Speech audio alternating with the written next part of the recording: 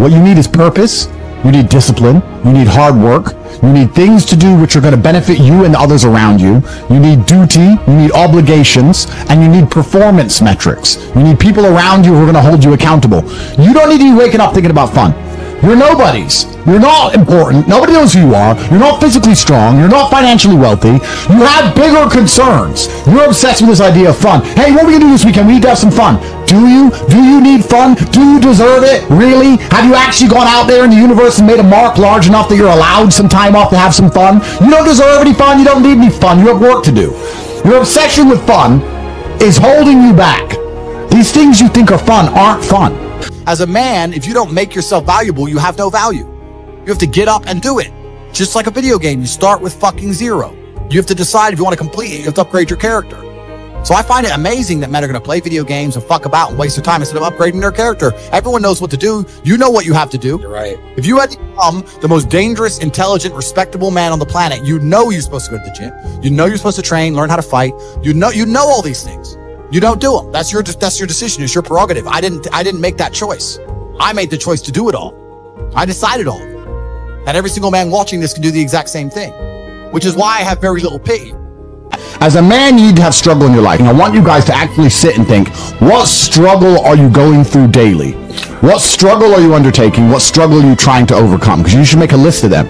I can know for myself, every single day I wake up and I train physically. Every single day I have to go through X amount of physical pain when my day begins. That is a struggle that must be completed. Then I must try and keep my massive empire online, see my children, take care of everybody. There's struggle involved. My life is difficult. Difficult lives are fulfilling. Because we used to have to hunt and fish and go out there and go through difficulty to survive. And I often see that when I speak to people who are too comfortable, they end up being unhappy. Yeah. You can't entertain yourself to happiness. You must earn happiness. You must climb a mountain. You must struggle yourself to happiness. That's extremely important. There must be physical, mental, social, creative, some kind of spiritual struggle. And those things being satisfied is what's going to satisfy you. It's like Bitcoin. Bitcoin's a mathematical equation. You solve the equation, you get a Bitcoin. Life is very much the same. There's struggles, there's difficulties which you have undertaken, which you have adopted to try and complete. And when you finish those things, then you get satisfaction as a reward. That's the Bitcoin. The only other alternative to that to feel good is hedonism, which is drugs and alcohol. And that's not going to satisfy you for very long. It's also going to destroy your life. So it's extremely important. I think that a lot of people don't understand that it's all of the challenges and struggles that's going to make them, it's either going to make or break them.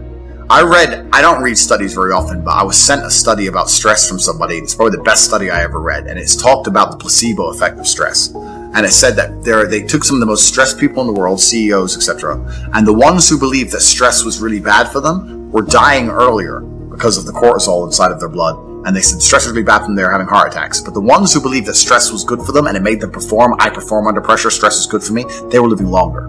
So the same drug inside of their blood, how they framed it inside of their mind had different effects on their body. So from that point onwards, even though I already thought this way, I knew I was the right way. I knew it was the right way to think innately because I've done pretty good in life that way. But this confirmed it. Every time I feel stressed or under pressure, I get excited.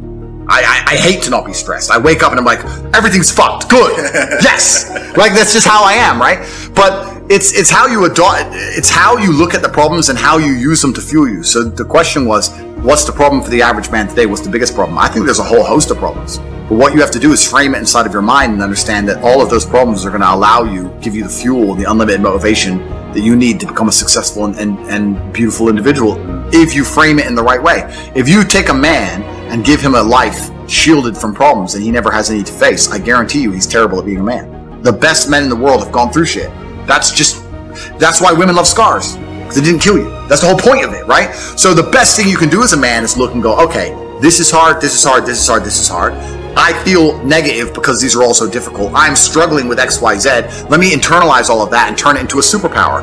Let me become genuinely uncomfortable with my situation in life and go and fix things. Because, like I said, the universe is absolutely and utterly very giving. And if you truly hated being in the position you were in, you wouldn't be there very long. So I think that the number one problem with the world today and the biggest problem that men face isn't the problems themselves. It's just the way that they've been taught to mentally frame issues. People think when bad things happen to them that somehow they're a victim to the universe and bad things only happen to me and this is so terrible. They don't understand that bad things happen to everybody, and the most successful person you know had all those, probably Maybe even worse. At least the same bad things happened to them. They just framed it differently and used it. That's the difference. So I don't pray for an easy life. I pray for a life of difficulty that allows me to become a better and better person. I pray to become more competent to handle problems. I pray to put myself in a position where if the mass media machine attempts its very best to destroy my life, I can laugh and smile from my villa in Dubai. This is who I pray to become. I don't pray that nobody hurts me. I pray to be able to fight. So it's just a different mentality. Join our platform, visionversity.in, which will help you to be a better version of your life. You will find your hopes, confidence, motivation, and like-minded people as talented as you are. We focus to bring all the craziest people into Visionversity to do extraordinary things in the world. If you tried your best, that's all that matters. The best is all you can do. If you tried your best, it doesn't matter what happens. It doesn't matter if you lose if you tried your best. Most people have heard that before. But there is a secret to the universe that most don't know. If you actually try your best, you can't lose. Not pretend to try your best, not try your best 90% of the time, not try your best with excuses. If you genuinely try your best all of the time, all day, every day, it's impossible to lose. So when people say if you tried your best, it's okay to lose, that is a logic fail. Because if you lost, you didn't try your best in the first place. If you actually try your best, it is impossible to fail in this life. God is watching and he rewards those who want it the most. If you want it the most, you can have it. It's a competition. Every dollar you want, the house you want, the car you want, other people want, you have to win. You have to want it the most and genuinely do your best because most people aren't capable of doing their best anymore. To get up every day, whether they feel like it or not, and perform regardless. That is the secret. You cannot fail if you try your best. So if you don't have the car you want, the woman you want, the relationship you want, the friends you want, the house you want, you haven't been trying your best. Because I guarantee you the second you do, you'll have all of it. Why would you have a mental model or a mentality that made you anything less? In the ultra-competitive world that we've just discussing that everybody wants the things you have, why would you absorb information or construct a mental model that doesn't allow you to be as competitive as possible? I am a feared competitor in anything I do. Anyone who's up against me at anything is going to feel a degree of nervousness just because it's me. It doesn't matter what it is. If you say, look, you're going to go learn how to play piano and you're going to play against someone else who's never played piano and you're going to learn, and that guy's Andrew Tate, you're going to be like, oh, for fuck. I can't even play piano.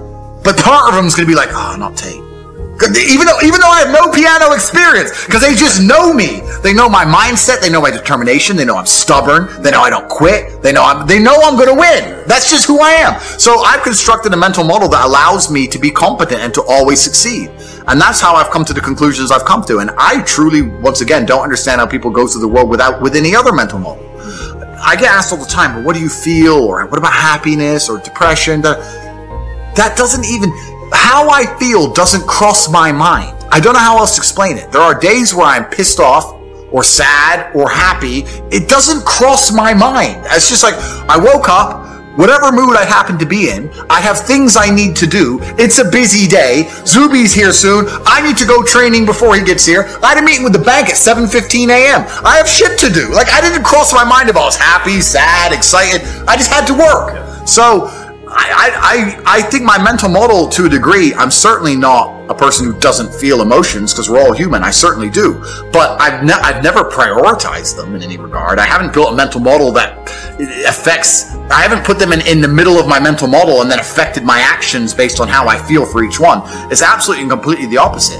I would love to do a podcast on a day where I'm particularly sad and a podcast on a day where I'm particularly happy. And I guarantee you wouldn't be able to tell the fucking difference. So that's what allows me to be competitive, right? Because if you're competitive, if you want to be the most competitive predator on the planet, you have to be able to hunt in the day and the night. You have to be able to do both. You have to be able to perform when you're happy and sad. You can't only be able to perform when you're happy. You can't only go to the gym when you're motivated. You can't only be a competent person when your life's going well, because when your life's not going well, you're no longer competent. Then you're going to lose to people like me. And it's player versus player. If you're the kind of person who can only do well when you're happy and you're competing against someone like me who can do well all the fucking time, guess what? You lose. Mm-hmm. So my mental model, the answer is most of my opinions are just based around constructing a mental model that allows me to be brutally competitive. Yeah. It's why I say depression isn't real. I've argued this point endlessly.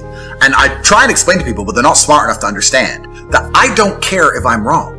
I don't care. I am more competitive as an individual if I don't believe I can become depressed. So I don't give a fuck if I'm right or wrong, because no matter what bad happens to me in my life, even if, heaven forbid, the worst things on earth that could happen to me, I could never become clinically depressed, because I would never self-diagnose myself as clinically depressed, because I don't believe in it.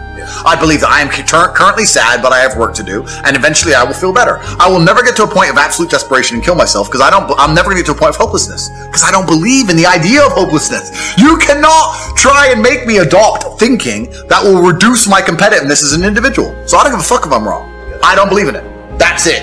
End of story. So I don't believe in things that take power away from me. I don't believe in things that make me less competitive, and I don't adopt mental models that make me less competitive. Every single mental model I have are the most efficient ones I could find.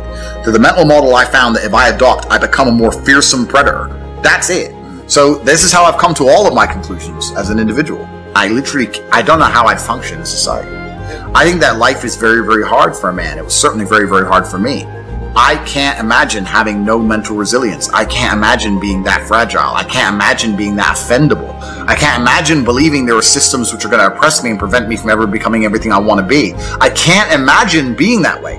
If I were to try and absorb all those mentalities and then live a normal life, I don't think I could do it.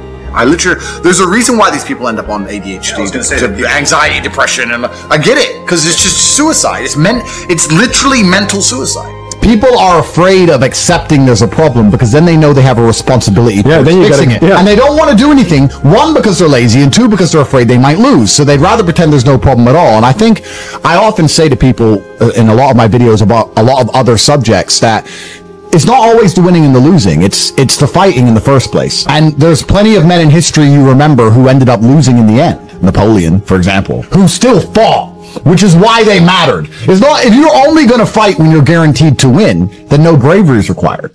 And you have to fight so that you can look back on your life and feel happy that you tried to do something when you knew it was going on before it was too late. Forget about the winning and losing for now. Focus on the fight. You must wait for the moment when the opponent's mind is scattered and strike without hesitation. If you do not overcome your tendency to give up so easily, your life will lead to nothing. Objectify your demons so you control them instead of them controlling you. Fear is a reaction. Courage is a decision. You have to train your mind to be stronger than your emotions, especially your impulses, or else you're going to lose yourself. You will only be found by the devil once you are lost, and he will lead you to hell. Most of the important things in the world have been accomplished by men who kept fighting when there seemed to be no hope at all. I think it's a good motto, perhaps, for life, for everyone who's watching this. I heard it during a boxing match, and I think it was between Evander Holyfield against some guy who's not nearly as well known. And Holyfield was losing, and then he starts swinging, hitting the guy. And the commentator said, "Suddenly the champion returns with initiative and vengeance." That's a good slogan for life. You should wake up, look in the mirror, and say, "Suddenly the champion returns with initiative and vengeance." That's a good way to start your day every single day. Yeah, it is. Initiative and vengeance to become the best possible version of yourself. It's very important, and this is the last piece of advice I want to give to people at home. A lot of people go through life with a very average attitude, and they wait for their one big break. But you have to build your big break, and you're going to do that with 1,000 tiny victories. I'd never make fun of someone who hasn't got a choice. I wouldn't make fun of someone born with one I arm. have a choice, though. But if you've made a fucking decision to be less than you should be, then I believe you should be mocked for that decision. I agree. I feel like, yeah, because like you're not living up to your full potential. Like it's your choice to basically not live up to your full potential. Completely. And me as a man, when I put myself through hell, when I have had such exacting, such stringent standards for myself, why would I then have less exacting, stringent standards on the people I meet? Why would I put myself through hell, be me, and then meet someone who didn't put themselves through hell and then treat them like my equal? No, fuck you. I suffered when you didn't, so you're not my equal because you decided not to suffer. You have enjoyed comfort when I haven't, and that's fine, but don't expect me to look at you as my equal because you're not. I'll snap your fucking neck. I can't imagine a mind frame or a mindset where I want to do something and can't do it. Right. So it's almost difficult for me to answer that question, because if you have that kind of mind, if your mind is so fundamentally broken that you cannot do with your own mind what you want to do, right? You know, like that, then you're just fucked, right? Life is hierarchical. There's always going to be kings and there's always going to be peasants. If you have a mind that you can't control, then you're never going to be a king. You're going to be a peasant. That's your life. You have a peasant's life ahead of you, and that's your destiny. Enjoy. right? There's always been peasants. That's life. But I believe that the most important thing you can do as a man is to gain control of your mind. Once you have control of your mind, life is so ridiculously easy. It's so ridiculously easy. It's so easy to be in. People say to me, Tate, you're in good shape, but all you do is drink vodka and travel the world. You're never even home. You never even have a gym. How do you do it? It's ridiculously easy if you control your mind. If I decide to do 1,000 push-ups, I'll do them. Maybe I have to do them one at a time. Maybe I'll get tired. Maybe I need a break. I'm going to do 1,000 because I said I'm going to do 1,000. It's not fucking hard. Everyone knows what they're supposed to do. Once you control your mind, it's easy, right? Getting over a breakup with that bitch. You miss that girl, you're upset, you miss her with all your heart, da-da-da. But once you realize she's gone, if you control your mind, she's gone now. She's gone now, gonna miss her. That's a shame. Off to the gym. But like, you either control your mind or you don't. And all of these things stem from the same problem. It's something you can do. It's something that is learned. It's something that is taught. But it's something that I needed to survive. So for me, it's easy, right? It's all I've ever known. Right. But people have now they don't need it to survive, so they never develop the skill. That's just how it works. At the end of World War II, when men went to Europe and saw unspeakable horrors at the end of World War II, did they all come home and need therapy, or did they all come home and get back to life? Back to life. Because everyone was taught to have a mind that they control because they needed it to survive. There's no one else. That's how life worked back then. So how do you find happiness? Happiness is in struggle. The struggle and the size of the struggle you're facing, along with how important it is and how important you feel it is deep in your heart, is directly correlated to how successful and how happy you're going to feel all of the time. Struggle is extremely important for a man. You should be looking to inject struggle into your life permanently. We talked about this in the past emergency meeting, because if you're injecting struggle and that struggle solving those problems lead to a positive place, once you become addicted to it, you're going to become a machine of monumental achievement. There are some very simple basic things you can do: weight training, chess, having debates, trying your very best to take care of your mother, retire her, make sure that your people who you love are taken care of. You need goals and resistance and something to fight against to live well. Because the distance between pain and joy is what we experience. If you only have joy all of the time and no pain, you are not going to be happy. You don't need drugs. You don't need alcohol. You don't need parties or festivals. You don't need fun. Fun is the vector from which Satan operates. Every time you look at something which is fun, it's all just hedonistic. There's no money to be made. You don't retire your mother. You don't help the world. You don't give to charity. You don't become stronger. You don't become wiser. You don't learn anything. Next time you think of what is fun, and someone goes, guys, come, it'll be fun. Sit there and go, wait. Will it? Experiences are unique. Jail was a unique experience. Bunch of fun. Unique. Life's not about fun as a man. Life is about doing the right thing because it must be done. Now, there are some things that are fun which can be earned, and there are some things which are fun that you could do which perhaps involve skill. Driving a supercar around a racetrack is fun. It involves skill. You have to be good at what you do. Cool. But a lot of this fun that is easily accessible to everyone, because not everybody can get a Ferrari on a closed racetrack. I can. You can't because you're poor. You do not need fun until you've already reached the highest possible echelon. So this whole idea that you need fun in your life, you don't. Checking your bank balance in your house, not going out, you're on the club, and seeing $20 million liquid is very fun. That's right. Much more fun than anything you could possibly ever do. So, although it wasn't fun to sit around and accumulate that kind of wealth, it's the funnest thing in the universe, in a way. For a man, your contentment will come from your purpose, and it will come from your competence, and it will come from succeeding objectives. It will come from completing difficult things that other people cannot complete. It will never come from the easily accessible hedonism, which you have confused for fun. If everybody can do it, you shouldn't want to do it. If everybody can go to that concert, you shouldn't want to go. If everybody can go to that club, you shouldn't want to go. You should only want to do things others can't do.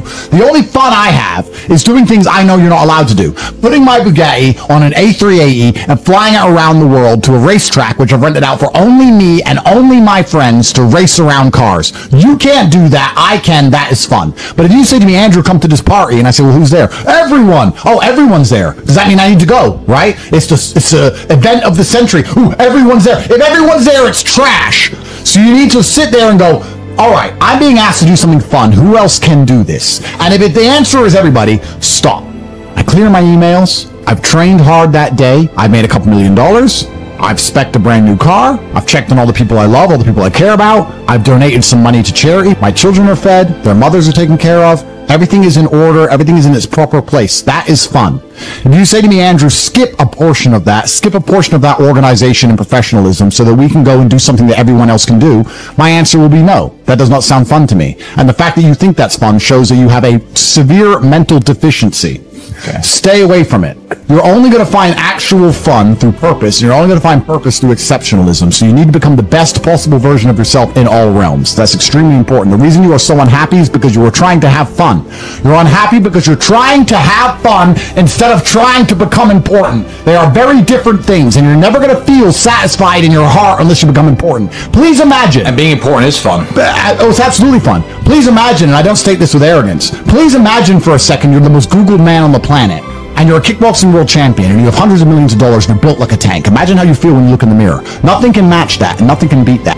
When I tell people that you are the sum of the 5 people you spend the most time with, everyone agrees. They go, yeah, that's probably true. The 5 people you spend the most time with, that's what you're gonna end up like. They say, yeah, that's true. And then they continue to hang around with people who they don't want to be.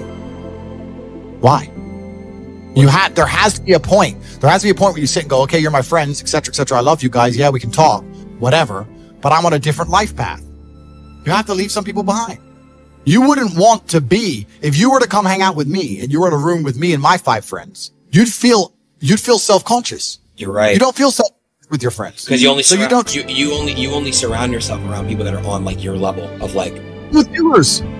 I'm with killers. We're fucking monsters. If you were to come hang around with me and my crew, you would be self-conscious. And that self-consciousness would motivate you, or they would certainly instill the discipline required for you to change. You don't feel self-conscious amongst your peers. That's why you don't change. If you were to get in a room and you're the only person who ain't a fucking monster, you'd want to become a monster. That's life. That's humanity. So I say this to people all the time. If you know you're the sum of the 5 people you hang around with, why you hang around with people you don't want to be? Brother does 500 push-ups. I ain't gonna be the bitch at the house. I ain't gonna not do them. So that's another reason the war room exists. My organization, the reason it's so competitive, is the reason we kick people out. You have to fight. Even if they pay, you're like, I don't give a fuck, get out. Right? I don't give a fuck, get out. It doesn't matter. Everyone pays to join. You get kicked out anyway. You have to fight to keep your place. That's the whole. That's because that's how life was. If we were still in the animal kingdom, the lions that you see on TV, they weren't just born big lions. They had to fight other lions. They had to fight to get that antelope. They had to fight other animals, hyenas, jackals. They had to fight to be the boss. We're living in a comfortable world now where people think, oh, it doesn't matter, it doesn't matter. But you know what? To some degree, it does matter. It does matter, and I'm going to tell you who it matters to. It matters to your soul, and it matters to God. I stand in the mirror with a pure heart. I know I am the best version of me that could possibly ever exist. I know that God is proud of me. There's nothing that God hates more than sloth and laziness. If God were to create a man, and that man were to sit around and do fuck all, God will frown upon you. It's why you're never lucky. If you're listening to this and you think I'm never lucky, I'll tell you why, because God dislikes you because you're fucking lazy. Start to work. Start to show God the beauty of his own creations. You'd be amazed how lucky you'll become. God is unhappy with these people. And inside their hearts, they're unhappy. We talk about depression, anxiety, all those things you mentioned earlier on this podcast. That comes from self-loathing.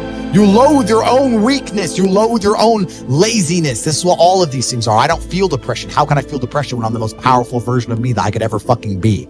How can I feel depression when I can squeeze my own hand hard enough to break my own bones? How can I feel depression when I've smashed and destroyed 68 people's faces in front of me, men who thought they could test me in fair combat?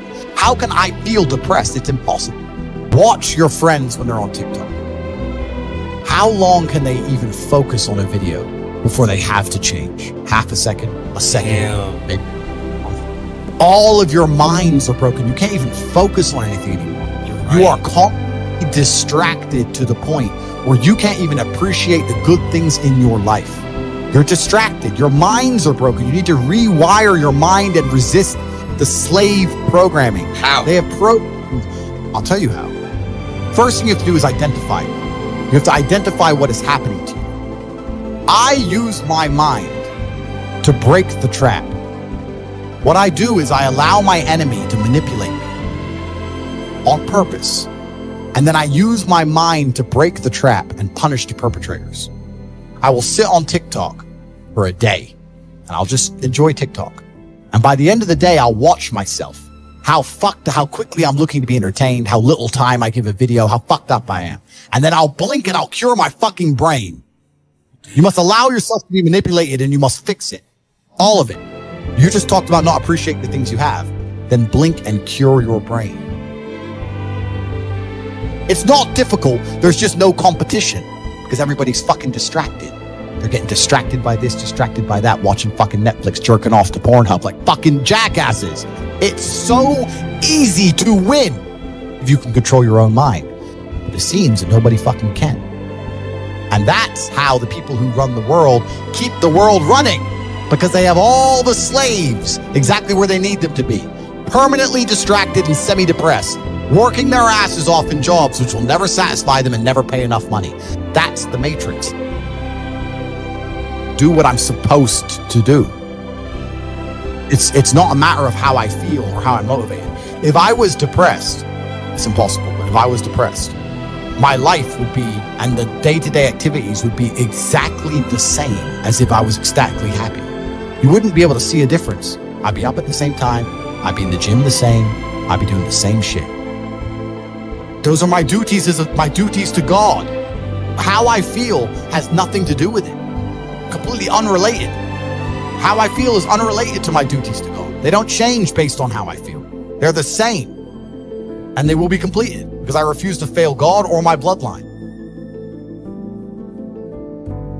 You could take 150,000 of these people and travel back in time and stand them in front of their ancestors.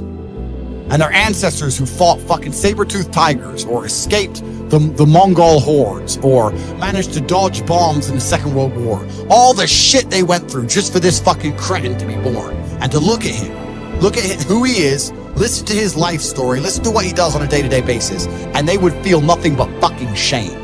Your ancestors did all that shit, all that struggling to survive, hunting and gathering, fucking avoiding enemies, anything it took, dying at age 30 from a tooth infection, all the crap they went through just for you to be born so you could smoke weed and jack off.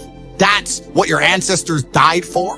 That's what they worked so hard for. If you were born 100 years ago and it was the 1920s, you'd be in some ditch in northern France, living in the fucking mud, hoping not to get killed by a random sniper in some bullshit war you barely understand for 4 years. Then you'd come home and hope your wife hasn't been bombed. Yo! You understand? But that's the world. That's the world.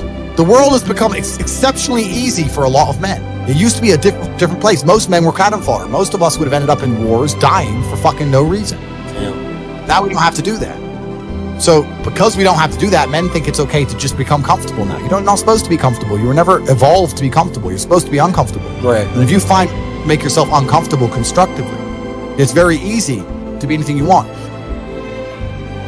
I find it amazing that people will sit there and spend all their time upgrading that character, making as much money as they can, getting the best guns, getting strong, getting some hoes, meeting important people, getting the best car. They'll do all that in a game, but they won't do it in real life. I find that incredible. My life is GTA. I don't need to play a game for GTA. If I want a gun, I'll fucking buy it. If I want a car, I'll fucking buy it. I want a bitch, I'll get her. It's me. I am GTA. I don't see why people play the games. They play the games because they're scared of loss. Because if you die in the game, you get another chance. If you lose in the game, you get another chance. In life, you get one shot. Damn, But if you get some balls, that's what life is as a game. That's what life is as a man. This is one big video game. You get to upgrade your character. You're not born with any value. All these women that you just put me on with are born with value. They're pretty already. They're gorgeous already. They're good looking enough. Even if they're a 5, someone's going to give a shit they exist because someone wants to fuck them. Where did that mentality come from? I know your background story. Listened to tons of your interviews. I know the big impact, especially your father, had on your life. Was there a single, or were there a handful of pivotal moments for you where your mindset just shifted? I know you've talked before about being young and seeing people driving by in flashy cars and it annoying you and not annoying the people around you, but I'm really curious to know where the Tate mindset came from. It's a good question. I think a lot of people build their mindsets around trying to feel good. So that's why we were talking earlier about people who want to ignore the idea of personal responsibility or self-accountability because they feel better if they pretend it's not a real thing. They feel better if they pretend everything's someone else's fault. A lot of people's mental model and how they view the world is based around them feeling as good as possible. So when you sit there and talk to somebody who has the mask on and they refuse to believe the elites are laughing at them, it's not because they can't comprehend the ideas, it's because they feel better if they don't believe that they are a clown to the elites. I feel better if this is really all innocent and it's really all about a disease. So people are they're basing their mindsets around trying to feel good. I have always tried to base my mindset around absolute competence regardless of how I feel. And there are certainly disadvantages to that. There are times you're going to be a lot more pessimistic, or you're going to be a lot more stressed, or a lot more, pissed off about certain things than others. Yeah, that can be seen as a downside, but like I said, I use all of those things for unlimited motivation to propel my endless upward trajectory.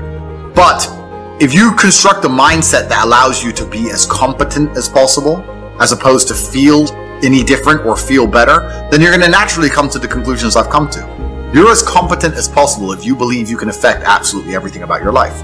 You're as competent as possible if you believe absolutely everything that's happened to you, whether good or bad, is completely your fault. You're as competent as possible if you believe the bad things that happen to you are going to allow you to work harder and become even better. When bad things happen to me, the first thing out of my mouth is good. Good. Andrew, they took $10 million out of the bank because they canceled you. Good. Good. That's just my response. Good. Andrew, this happened. Good. Good. Now I'm really pissed. Good. This mindset I've constructed allows me to be as fearsome a competitor as possible. It allows me to be a feared opponent in any realm of human endeavor, and that's the point of a mindset. I believe there's only 3 reasons people are not rich. One of 3 reasons. They're either stupid, arrogant, or lazy. Stupid is actually the smallest category.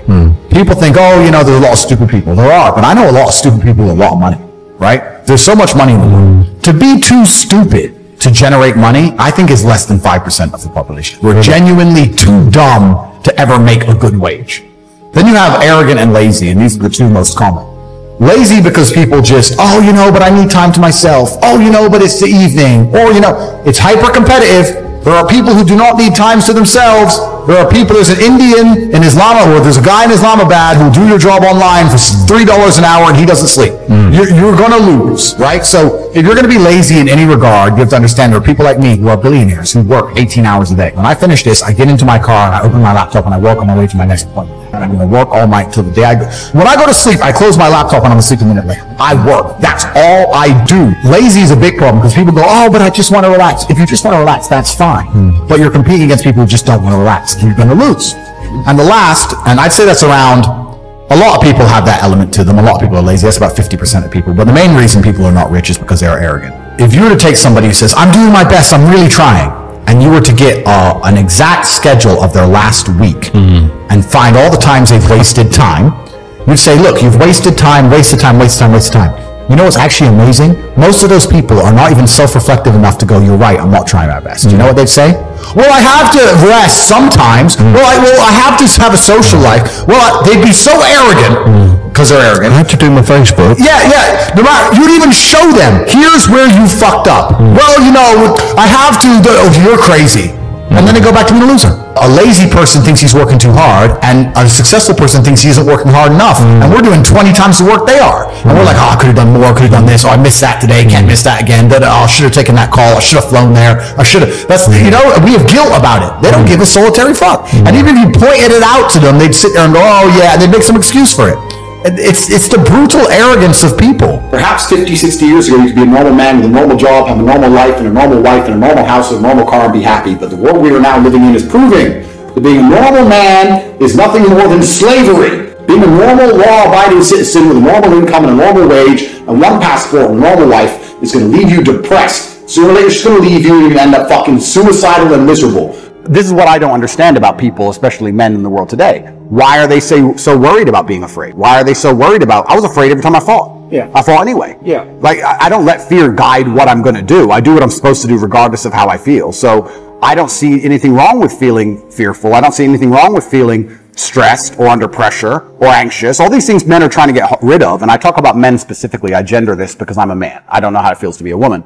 But all these things that people are trying very hard to get rid of from their brains, I don't see why they need to leave. I will argue the point that if I feel anxious and pressured and stressed and fearful, I will get more done than if I was happy.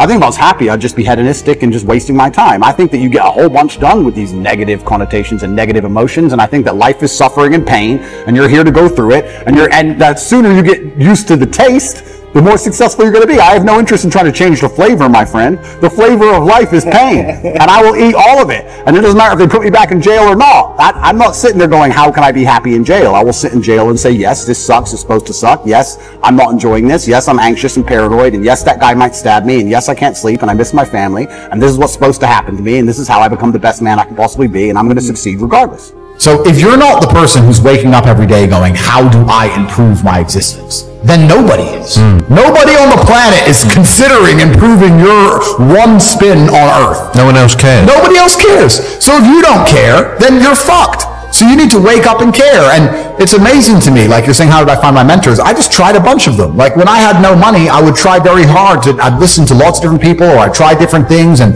I wasn't scared to invest in myself, because I understand that, look, if he's taking time out of his life, then I need to reward him for it financially. And I tried very hard, and I listened, and I paid attention, and I was never lazy.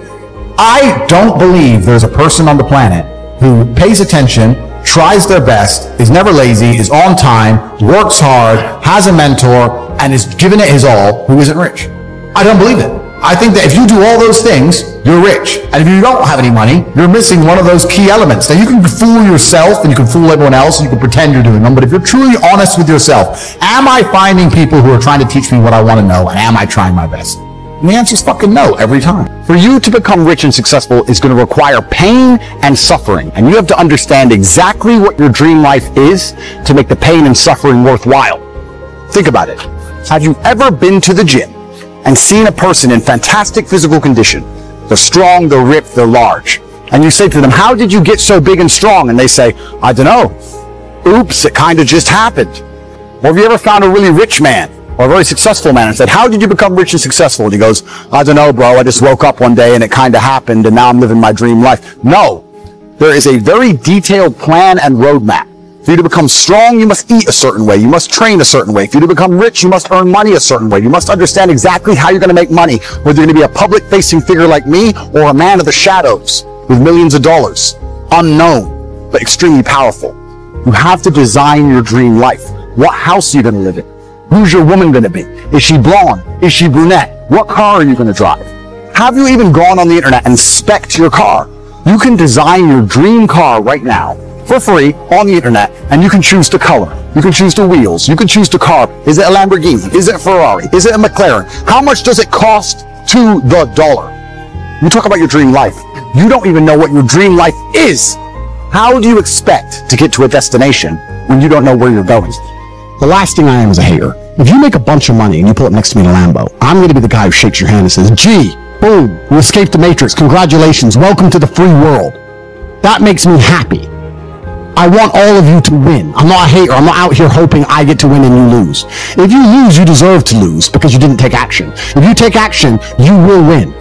This is actually why people are addicted to video games. Young men are addicted to video games because it mimics virtually what they ought to be doing in the real world. Yeah. Effort in to upgrade their character, to become a better version of themselves so they can do better things than they could previously do and explore new areas of the map. The areas of the map which are Bugatti convention, flying there on a private jet to sit with billionaires. The Grand Casino Monaco is a cool area of the map that you have not unlocked yet, but it's great. Which requires you to upgrade your character as a person. You understand this in video games, and you do it in video games because it's very interesting to do. However, you don't want to do it in the real world. But in the real world, it's so much more rewarding. And I actually going to argue that we're living in one of the final periods where that's true. I'd say in a few generations, who you are and who your physical body is may not matter nearly as much. No, but it does matter today. A lot. Exactly. So that's why you should enjoy it while you can. Yeah. So you need to pick the low-hanging fruit first. And the starting block to all of these things is your body. I believe you lift, stretch, move, improve your body, try and train MMA, learn how to fight, get stronger, get bigger muscles. It's a fast track to self-discipline, which will carry over into all other endeavors. And I would argue that is nearly impossible. In fact, how many people can say the gym saved their life? How many people do you know were depressed, started training, got in fantastic shape, and weren't depressed anymore? It is very easy. The low-hanging fruit is your body and upgrading your body. That is the easiest struggle, which is never going to backfire on you and never going to be a negative towards any other facet of your life. And when I look at men who are physical specimens, I think everyone naturally does this, but I'm going to openly say it. I respect them differently than I look at men who aren't. I have a different level of respect for them because they show me they have discipline. They show me they have motivation. They show me they're capable of doing difficult and hard things. Those are the kind of people I trust. They're not afraid of struggle. They're problem solvers. People who train are problem solvers, and you need to become one, and you need to become very, very adept at solving problems pretty quickly. I actually find it amazing that there's people out there who aren't in perfect physical condition. Guys, let me tell you all a newsflash. If you eat right and you train hard, you look good. Yeah. It's like a biological certainty. It's almost impossible to be fat and look bad if you eat right and train hard. Your body will react and give you exactly what you want. So why don't you all look like superheroes? Do you not understand how intimidating that is just when they look at a group of people and they all look like superheroes and they can tell they're all disciplined, all hardworking, all dedicated, all physically strong? The struggle is what's beautiful about it. That's the most important thing. That's what you have to understand. Yeah, because no matter how rich you are, no matter how smart you are, no matter what family you're born into, you can only get into shape the same way as everybody else. So you could be Mark Zuckerberg, who's now in shape and he's a billionaire, but you can't say, oh, he bought it. He didn't buy it. He's just in great shape because he earned it, like everyone else. You could be flat broke or rich as fuck. If you're in good shape, you had to earn it. It's as simple as that. So yeah, it says a lot about who you are as a person. First, you want to become as strong as physically possible. So to be as strong as physically possible. Next, you want to try and make as much money as possible. Not even necessarily for the money, although money is extremely important because it allows you to take care of yourself. We talked about this before, but there's a challenge involved, and solving that challenge is going to make you feel more satisfied as a human. Happiness comes from success, and making money is success. You should try and make people around you smile and be happy. You should try and encourage positivity around you. You should be the kind of person that no one can really complain about their struggles around because they know that you're the person who's going to be like, why are you complaining when you could just simply fix it? Especially successful people. Successful people are uninterested in stealing because we'd rather everybody win and keep the friendship and keep the network and keep the positive organs and keep the good karma than make a little bit extra money. So it's amazing what you see in the world. And if you become a person who is happy and successful and can take care of himself and adopt struggles, you're going to start finding those other people who do the same thing, and then you're going to build a network and become fantastic. Live with men you're in competition with. So, you and your friends need to have friendly competition at all times. Now, you need to meet your friends, and you need to have banter and competition around things that matter. Who's got the most money?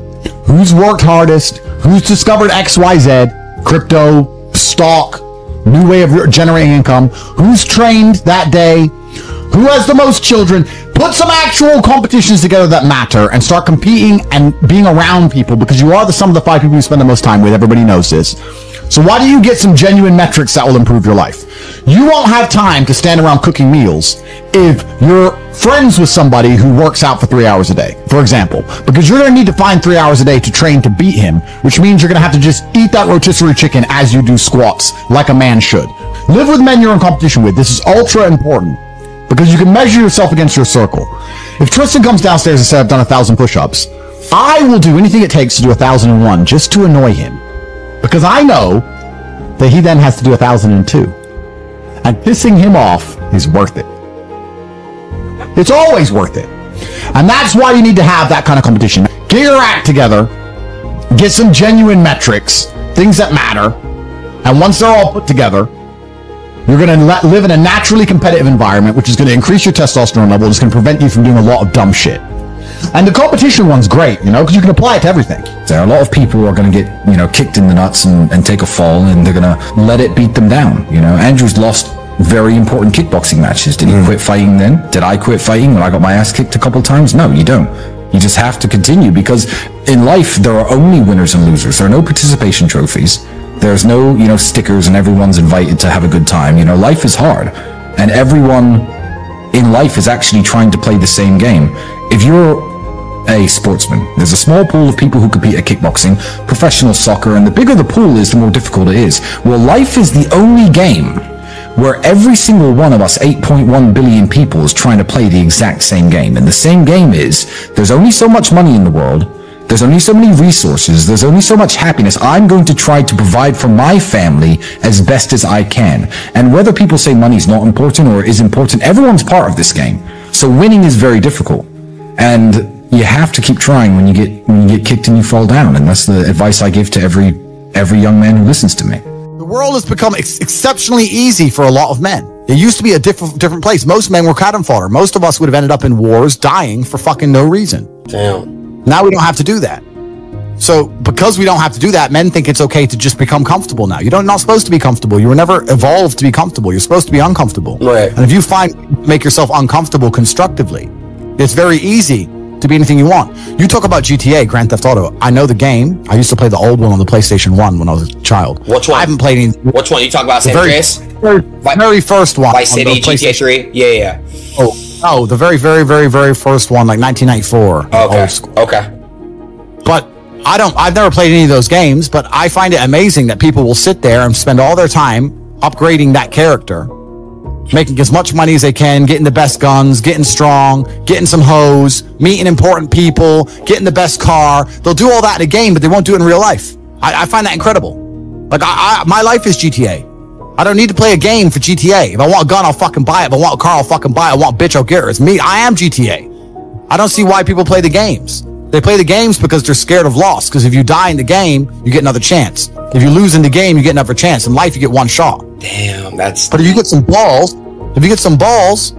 that's what life is as a game. That's what life is as a man. This is one big video game. You get to upgrade your character. You're not born with any value. All these women that you just put me on with are born with value. They're pretty already. They're gorgeous already. They're good looking enough. Even if they're a 5, someone's going to give a shit they exist because someone wants to fuck them. As a man, if you don't make yourself valuable, you have no value.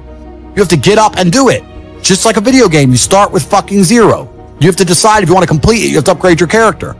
So I find it amazing that men are going to play video games and fuck about and waste their time instead of upgrading their character. Everyone knows what to do. You know what you have to do. You're right. If you had to become the most dangerous, intelligent, respectable man on the planet, you know you're supposed to go to the gym. You know you're supposed to train, learn how to fight. You know all these things. You don't do them. That's your decision. It's your prerogative. I didn't make that choice. I made the choice to do it all. I decided all of it. And every single man watching this can do the exact same thing. Which is why I have very little pity when I do these streams and people think I'm arrogant or I'm rude to people, or even to you earlier when I was making jokes and I've been joking with the girls, You're saying good, drink the bro. soy latte. I'm not, yeah. Of course, and I know we're only joking, right? But the point is, that's a conscious decision you made. I would never make fun of someone who hasn't got a choice. I wouldn't make fun of someone born with one I arm. have a choice, though. But if you've made a fucking decision to be less than you should be, then I believe you should be mocked for that decision. I agree. I feel like, because like you're not living up to your full potential. Like it's your choice to basically not live up to your full potential. Completely. And me as a man, when I put myself through hell, when I have had such exacting, such stringent standards for myself, why would I then have less exacting, stringent standards on the people I meet? Damn. Why would I put myself through hell to be me and then meet someone who didn't put themselves through hell and then treat them like my equal? No, fuck you. I suffered when you didn't. So you're not my equal because you decided not to suffer. You have enjoyed comfort when I haven't, and that's fine, but don't expect me to look at you as my equal because you're not. I'll snap your fucking neck. Andrew, that's the world. Andrew, I have like a lot of friends around me. They're like good friends. Don't get me wrong, like they're real friends, but like they're incredibly like lazy and they have so much potential. Like they can be big, they could be getting rich, all this shit, bro. But like they choose not to. So, but it's really hard because I love them. They're my friends, and I came up with these guys, and they're so entertaining. I love them. They're my brothers, but like, I understand. But you have to. But there's something that's always kind of confused me. When I tell people that you are the sum of the 5 people you spend the most time with, everyone agrees. They go, "Yeah, that's probably true." The 5 people you spend the most time with, that's what you're gonna end up like. They say, "Yeah, that's true," and then they continue to hang around with people who they don't want to be. Why? There has to be a point. There has to be a point where you sit and go, okay, you're my friends, etc., etc. I love you guys. Yeah, we can talk, whatever. But I'm on a different life path. You have to leave some people behind. You wouldn't want to be, if you were to come hang out with me and you were in a room with me and my 5 friends, you'd feel self-conscious. You're right. You don't feel self-conscious with your friends. Because you only surround yourself around people that are on like your level of like. I'm with killers. We're fucking monsters. If you were to come hang around with me and my crew, you would be self-conscious. And that self-consciousness would motivate you, or they would certainly instill the discipline required for you to change. You don't feel self-conscious amongst your peers. That's why you don't change. If you were to get in a room and you're the only person who ain't a fucking monster, you'd want to become a monster. That's life. That's humanity. So I say this to people all the time. If you know you're the sum of the 5 people you hang around with, why you hang around with people you don't want to be? Nah, it's true, bro. I'm gonna tell you why, right? I was, do you know who I Show Speed is? No. He's this other creator that's like obviously like in my space. I was staying with him in September, and like I would literally like be on my shit like every day, like grinding, like at what I'm grinding, right? And like when he left, I had like no one around me to basically like kind of like on my like so it I shows. get it. Yeah. And that's why I live in a competitive environment. I live with my brother, my cousin. I live with men. We have a big house. We could all afford fucking 10 houses each. We live together on purpose. If my brother does 500 push-ups, I ain't gonna be the bitch of the house. I ain't gonna not do them. Right. So that's another reason the war room exists. My organization, the reason it's so competitive, is the reason we kick people out. You have to fight to keep. Even if they pay, you're like, I don't give a fuck. Get out. Like, I don't give a fuck. Get out. I'm out. It doesn't matter. Everyone pays to join. You get kicked out anyway. You have to fight to keep your place. That's the whole. Damn. That's because that's how life was. If we were still in the animal kingdom, the lions that you see on TV, they weren't just born big lions. They had to fight other lions. They had to fight to get that antelope. They had to fight other animals, hyenas, jackals. They had to fight to be the boss. We're living in a comfortable world now where people think, oh, it doesn't matter. It doesn't matter. But you know what? To some degree, it does matter. It does matter. And I'll tell you who it matters to. It matters to your soul and it matters to God. I stand in the mirror with a pure heart. I know I am the best version of me that could possibly ever exist. I know that God is proud of me. There's nothing that God hates more than sloth and laziness. If God were to create a man and that man were to sit around and do fuck all, God will frown upon you. It's why you're never lucky. If you're listening to this and you think I'm never lucky, I'll tell you why, because God dislikes you because you're fucking lazy. Start to work. Start to show God the beauty of his own creations. You'd be amazed how lucky you'll become. Wow. God is unhappy with these people.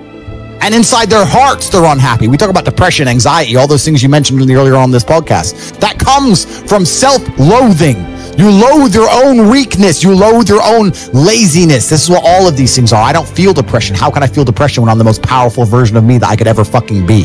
How can I feel depression when I could squeeze my own hand hard enough to break my own bones? How can I feel depression when I've smashed and destroyed 68 people's faces in front of me, men who thought they could test me in fair combat? How can I feel depressed? It's impossible. Do you understand? Bro, you got like the best fucking mentality, like brain, like ethic I've ever seen in my fucking life. What the fuck? Everything you're saying is just like that you said. It's literally facts. I agree with like 100% of everything. So why do we? Okay, here's another question. Do you notice that like human beings naturally we don't care about things until it's gone? Like we don't appreciate what we have until it's gone. Do you know that? You know what I'm trying to say? Like appreciation. Like, correct. Why is that? Why do you think that? And do you feel that way? Like, are you very grateful? Are you appreciate what you have? Like, you know how to speak on that? Yeah, that's a mental trick. You have to rewire your brain. That's one of the things you have to rewire your brain to do. And the reason your brain needs to be rewired is because anyone who is watching this stream below the age of 30, your brain is already broken. And I'll tell you it's broken. I'll tell you why. Watch your friends when they're on TikTok. How long can they even focus on a video before they have to change? Half a second, a second. All of your minds are broken. You can't even focus on anything anymore. You're right. You are constantly distracted to the point where you can't even appreciate the good things in your life. You're distracted. Your minds are broken. You need to rewire your mind and resist the slave programming. How? They have programmed. I'll tell you how. First thing you have to do is identify it. You have to identify what is happening to you. I use my mind to break the trap. What I do is I allow my enemy to manipulate me on purpose. And then I use my mind to break the trap and punish the perpetrators. I will sit on TikTok for a day and I'll just enjoy TikTok. And by the end of the day, I'll watch myself. How quickly I'm looking to be entertained, how little time I give a video, how fucked up I am. And then I'll blink and I'll cure my fucking brain. You must allow yourself to be manipulated and you must fix it. All of it. You just talked about not appreciating the things you have. Then blink and cure your brain. It's a conscious decision. You're letting other people control your mind. All distraction. The Matrix is trying to control your mind. They're very good at it. That's what they do to control all of us. You have to break the trap. If you cannot control your own mind, let me make this point because it's extremely important. If you cannot control your own mind, then you are just a feather in the wind of life, because your own mind is the only thing you can control. You can't control the weather. Right. You can't control other people. You can't even control whether your heart stops beating. You might have a heart attack tomorrow. You can't control anything besides what you think. If you cannot control your own mind, then you go through life with zero control, zero influence. You can't control anything. You're just a feather in the wind, waiting for life to blow you from happy place to sad place to happy place to sad place, completely hoping on the gods to be fortunate to you, because if any genuine discomfort comes your way, you're fucked. It is trained, like everything else in life. It is trained. So if you find yourself not appreciating what you have until it's gone, then you must blink and cure your brain. If you find yourself unable to focus or concentrate on tasks, you must blink and cure your brain. If you find yourself unable to go and dedicate yourself to something you don't want to do, you must blink and cure your brain. Because all of our minds have been under constant assault for years. The way the mind functions, the way people interact, has changed so significantly in the last 10 years you wouldn't believe. If you go to a party today as opposed to a party 10 years ago, they look completely different. People are acting differently. People are on their phones now than ever used to be. Even now, people will go to places only to get an Instagram picture, even if they don't enjoy the place. Wow. It's all about pretending they're having fun as opposed to actually having fun. The entire paradigm of society and how we interact has now changed. What's fun? And I'm saying doing what you're supposed to do and fulfilling your duty and being proud of yourself is fun. That's the only fun you need. You don't need the fun of trying to chase all this garbage and this hedonism and this black hole. That doesn't lead anywhere. You get to a point where you realize, okay, this is never going to end. Am I going to continue to go down this path, or am I going to turn around and just skip it all? Right. Because it only ends badly. And I think that's also one of the problems with Western society, where the youth are obsessed with fun. If you look at other societies, the youth are not so obsessed with what's fun today. What's fun now? I need fun now. I'm bored. I want fun. You know, they're overstimulated, whatever it is. They're also selfish. They're also self-obsessed with how they feel. This teaching a whole society and teaching a large contingent of the youth that how they feel plays paramount over the world. If you feel sad, that's all that matters. Not, well, I feel sad, but it doesn't matter because I'm doing the right thing. I feel depressed or I feel stressed, but it doesn't matter because I'm dedicating myself. No. What matters is how you feel right now, which means they only want to be happy all the time. And if you're going to only chase happiness and you don't have any particular skills, you're going to end up just chasing hedonism, and this is where you end up. And it's insanity. I think one of the largest tenets of masculinity for the largest period of human time is ignoring how you feel and doing what you're supposed to do because you're supposed to do it. We feel things, but jobs must be done, whether we are happy or sad. I'm stressed probably 6 days a week. I'm pissed off 6 days a week, but things need to be done. Right. So you just have to do them. I think we're designed to struggle a bit, because the closer you are to struggle, the more sensible you are. But hard times create good men create good times, and the good times create a bunch of weaklings. Think of that inside of the human psyche. Sometimes you need to be shocked. You need to be hammered with something. That's just how it goes. Because until then, you're like, maybe I'll keep it in mind. Yeah, well, I got away with it. Yeah. But when you finally learn your lesson, right? But there's a lot of these people out there who aren't being taught any lessons at all, and they're going to destroy society en masse because they have never had any kind of difficulty in their life. And what is life without difficulty in the first place? What is life? What is the point of life without difficulty? I don't think you regret any of the bad things that happened to you. Not at all. Because it makes you who you are. Yeah. When you're in isolation and you're alone, you can go either way. You could either go crazy, like I saw a lot of guys do, and I don't demean them, because isolation is tough. Those lights go out at night. Sometimes guys can't handle it. You saw a lot of bad stuff. I get it. It's tough. I'm dead set against isolation for young people. They're young. It's going to be tough for them to survive. But I came out of there a lot clearer on who I wanted to be and what I wanted to do. And so that time worked for me.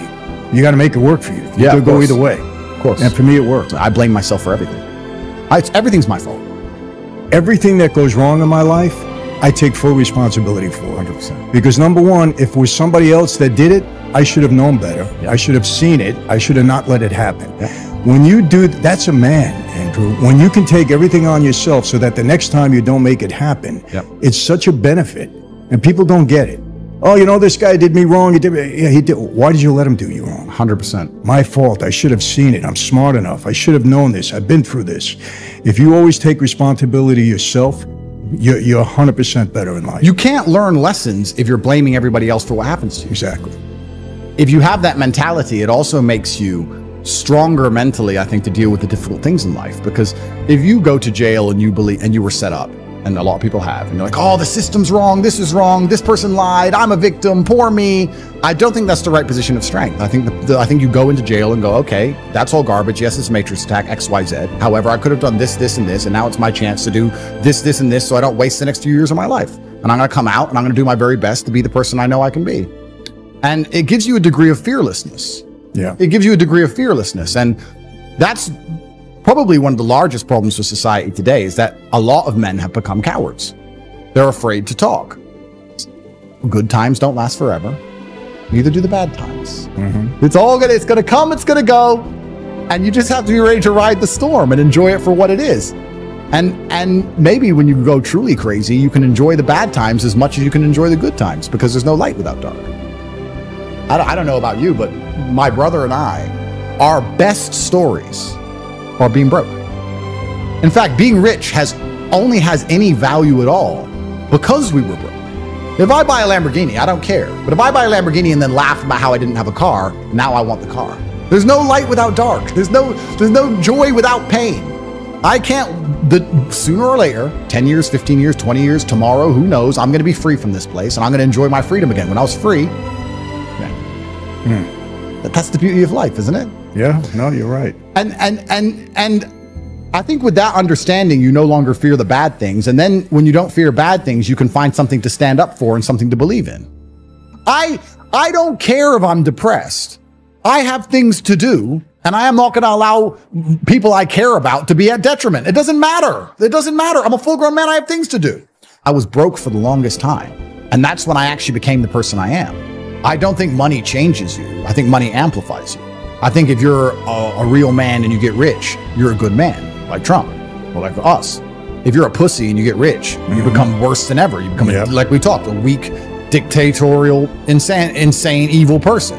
We're surrounded by them. That's right. So you need all of the character building, bad times, being broke. You need all that before you're rich. The worst thing that can happen to you is you get rich at 19. Imagine a 19-year-old boy who's filthy rich. He's an idiot. So, but society's just got them all messed up now. And I feel like they've lost vested interest in the future of themselves and society, which probably ties back into why people are getting away with what they're getting away with, because they look at the politicians and go, oh, it's a scam anyway, it's all a lie, oh, who cares, it's all bullshit.